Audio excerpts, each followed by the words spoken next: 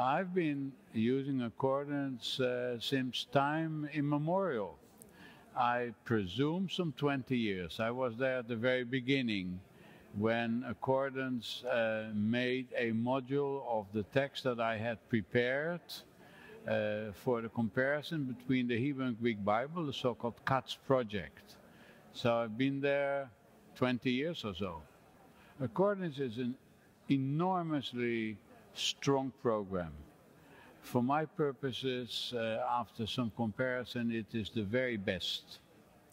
In my class in textual criticism at the Hebrew University, at one time we were sitting with books, surrounded by books. In the last few years, we only have computers.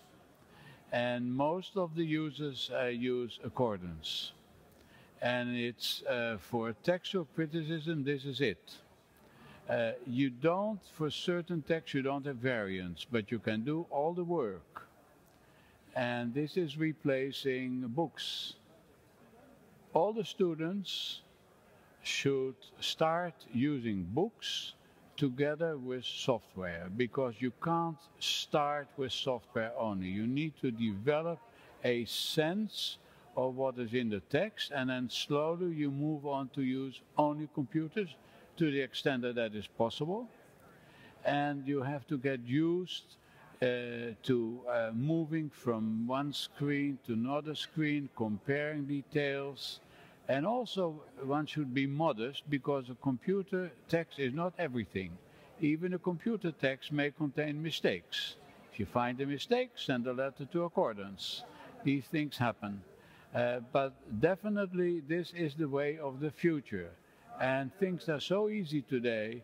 You work in a computer text and you copy and paste, and you write this in your paper you're writing, or you paste this into the article you're publishing.